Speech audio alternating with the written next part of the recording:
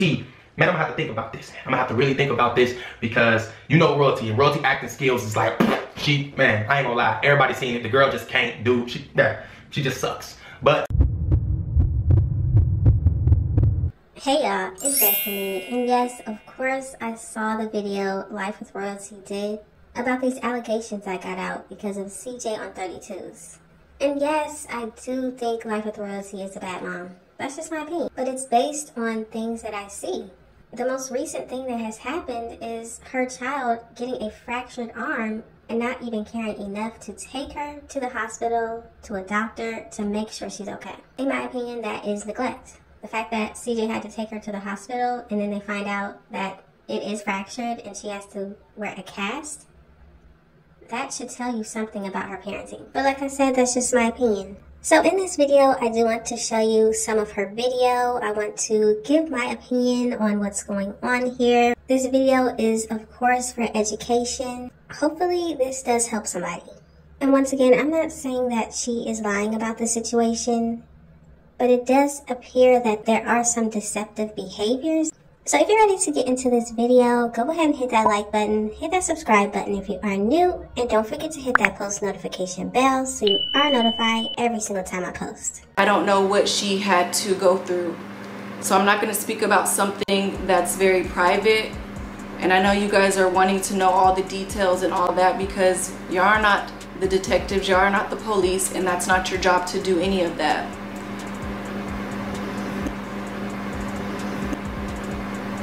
Like I said, I'm very broken, and I'm very disturbed about the whole situation. And there is a lot going on in that clip. Her eyes are darting everywhere like she's looking for the bus. She's pressing her lips together, which could indicate deception. It could indicate that she is holding back from saying something. She also raises one eyebrow, which indicates she could be feeling skeptical about something or even surprised, but she only raised one eyebrow, so I'm thinking it's skeptical. And also when she said she feels disturbed about the whole situation, it really wasn't much emotion when she actually said the words, which to me was kind of weird. Just to know that somebody that my kids once looked up to and called him dad, it just makes it even 10 times worse. So I found this article and it does say facial gestures are among other clues of deceit. Take note of neck scratching and unusual head movements. Liars will use their head in odd ways. For example, they may try to sell you their lie by shaking their head excessively when they speak. If they remain silent and tilt their head down to the side, attempting to avoid eye contact and thinking very carefully, something is afoot. Ever since I got this information, I just asked myself,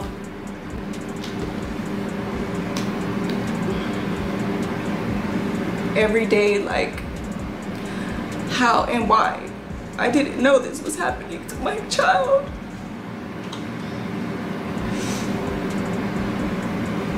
How didn't I know? And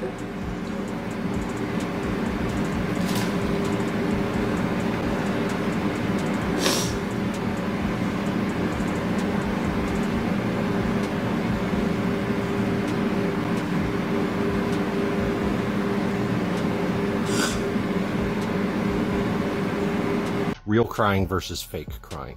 Again, keep in mind, real crying is an involuntary convulsive muscular operation. So it's not just that it's going to distort words while you're saying them. I can't believe you would do something like that.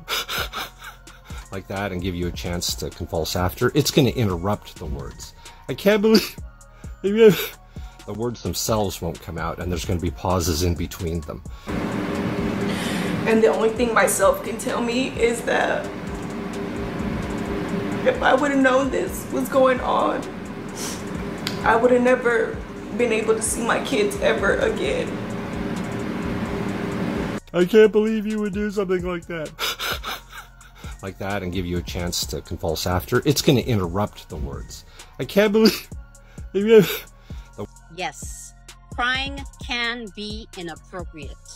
Master manipulators and narcissistic individuals can cry on impulse. They use their tears to manipulate others to feel sorry for them.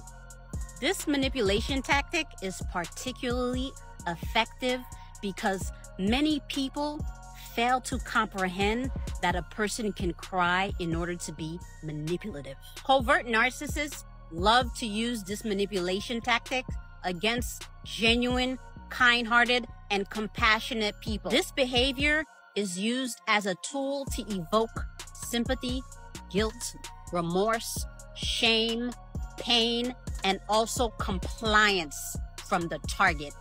She doesn't know anything. Yes, she denied it. She was scared. She was bribed. She was threatened. Like I said, some people take this to the grave.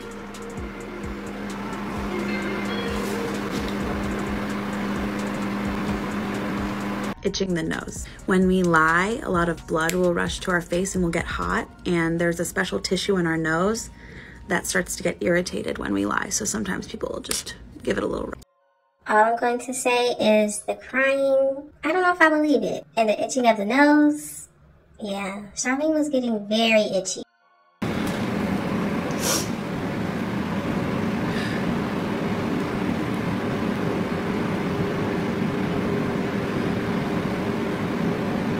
Just know that I'm very proud of Jalea for her strength and her courage. Now, as you can see, she's pressing her lips together once again, which could mean deception, or she's trying to hold herself back from saying something. For even saying anything, because it's victims out there that take this to the grave. I found this online, and it does say increased drinking or swallowing along with frequent clearing of the throat are potential indicators that a person is lying. And did you see how hard Charlene was swallowing? Yeah. That are scared to speak up about stuff like this because people don't believe them, or because they're too embarrassed.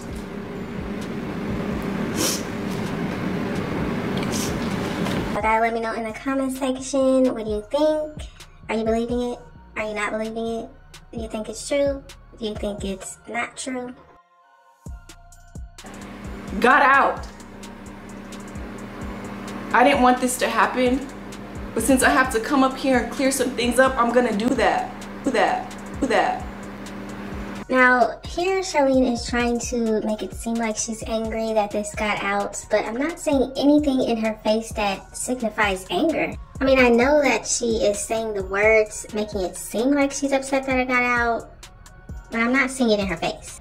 And once again, when she said that she had to come out here and clear some things up, and she's going to do that, once again, she pressed her lips close together again, which could be a sign of deception, holding something back, lying. Because what did she really clear up? I don't think she cleared up anything in this video. She actually said in this video that Jalea still hasn't told her everything that has happened, but somehow Tanya told us what happened and how long it was happening. I don't know, y'all. It's a weird situation. It's almost like you wouldn't want somebody to lie about the situation, obviously. But Charlene's track record of getting on here and accusing so many different people of doing things, it just makes you wonder. Now, this next clip we're going to get into is a live that Charlene did. Jalea was sitting next to her. Let's just look at it. You need to go back with certain someone. Okay, let me tell you about this because I'm tired of answering this question, okay? Now we have to stop it right here because I find it interesting that the child that this happened to is sitting right next to her, and as soon as she starts talking about CJ and she says, "I'm tired of answering this question," Jalea laughs. The text message that CJ on 32's put out said that Jalea was scared, she was threatened. Even Charlene put out in her video and said that Jalea was scared, she was threatened, she didn't know what to do. But the first sign of talking about this person and this situation, Jalea laughs. I find that odd. Of course, we have to co-parent, and of course, we have to be in each other's lives until our twins get old enough to, you know, fly off and be grown.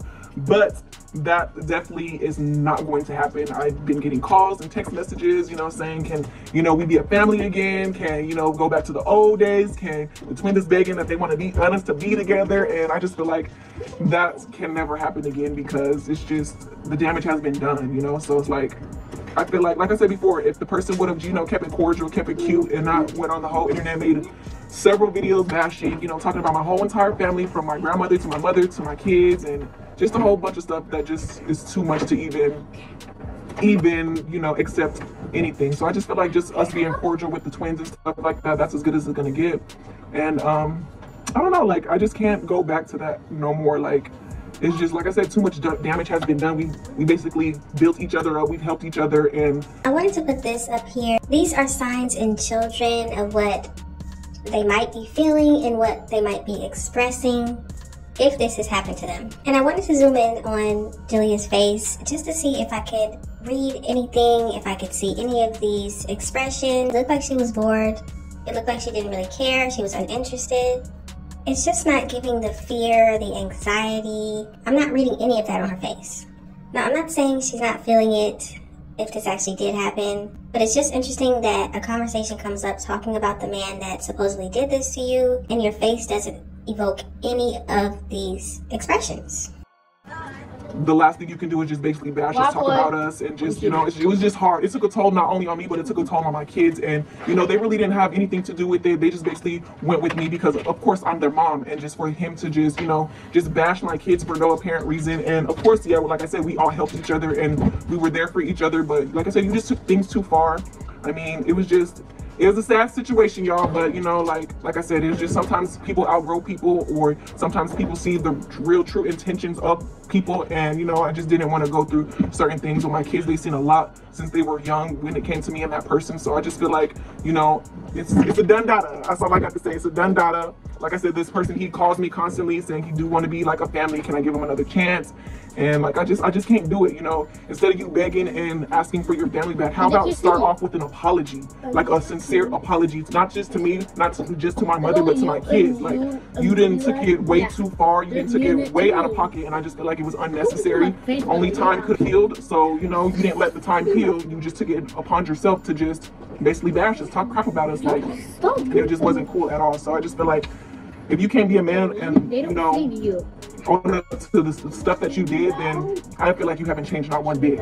So I just feel like, nah, I'm good on that. I'd rather, you know, just keep it how it is, be with my kids, and, you know, I'm just not for that anymore. So I just wish that y'all would just stop talking about that person. Like, it's just hard, you know what I'm saying? Like, it's something that I cannot go back on, and I cannot do it no more. Like I said, maybe you can start off with an apology, a public apology, not just, you know, half-ass do it, but just do it with your heart, you know what I'm saying? But I don't even think that I can even get that, so it's just like, no, I'm good.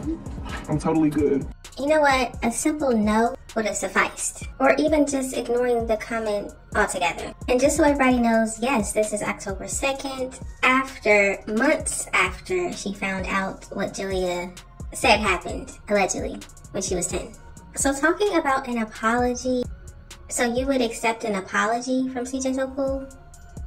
Question, if this happened to your child, would you be looking for an apology? Would an apology be enough? And I feel like Charlene gave us way too many details that we didn't know and nobody asked about. All the comments said is you should get back with that person. They didn't ask you who's been texting who and what's been going on behind the scenes. It was a lot of information.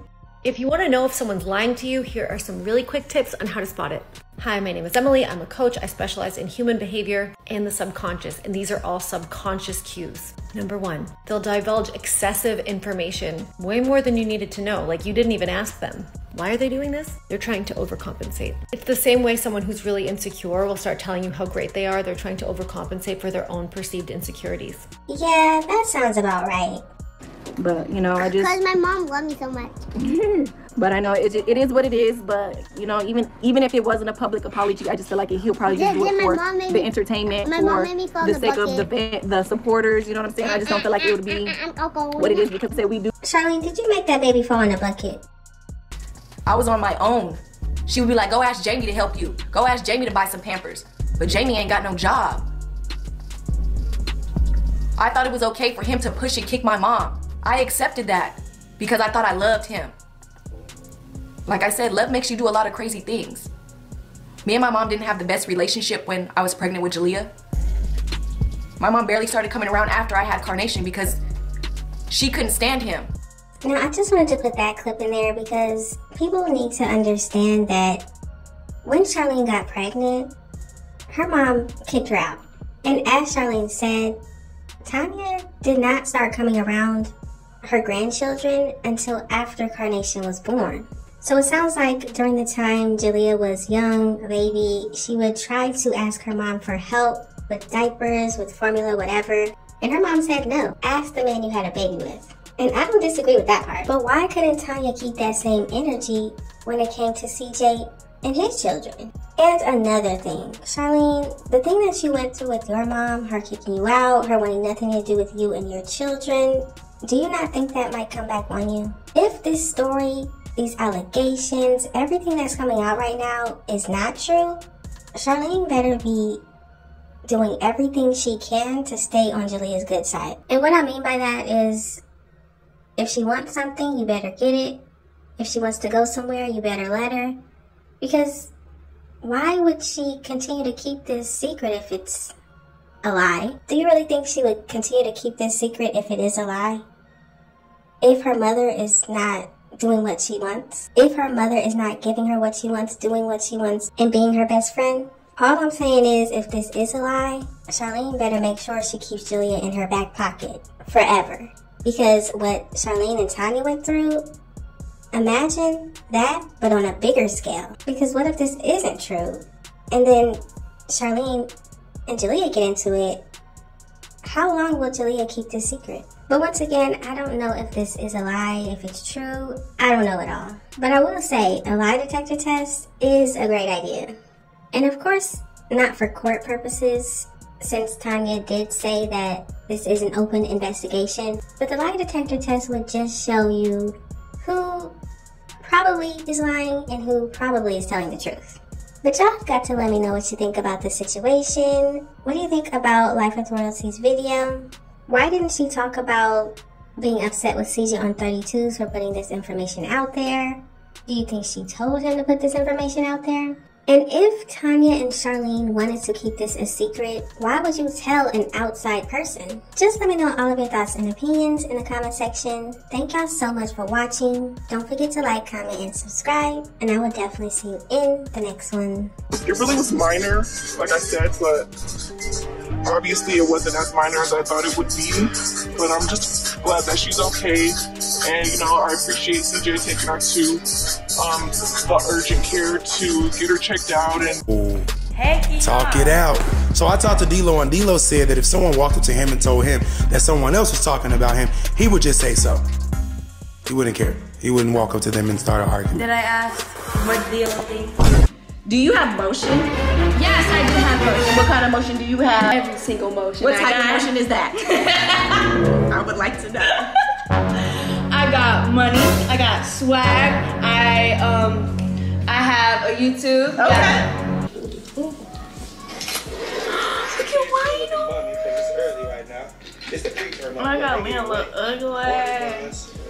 And Nation, come on. Still got the trampoline. Is that me? Here's the birthday girl. Hit him with a dad one time. She don't hit. And my main man Rhino in here disturbing the peace. Also a big hand. Whoa.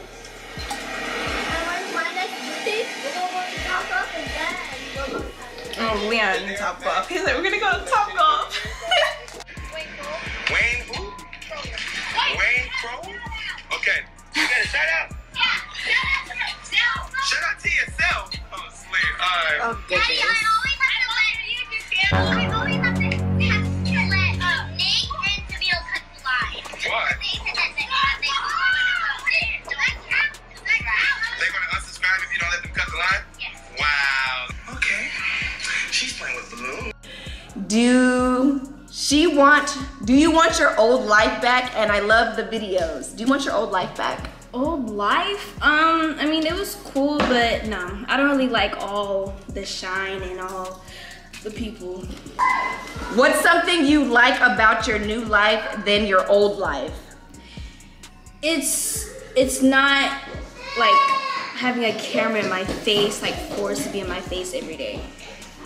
Okay, so yeah, freely.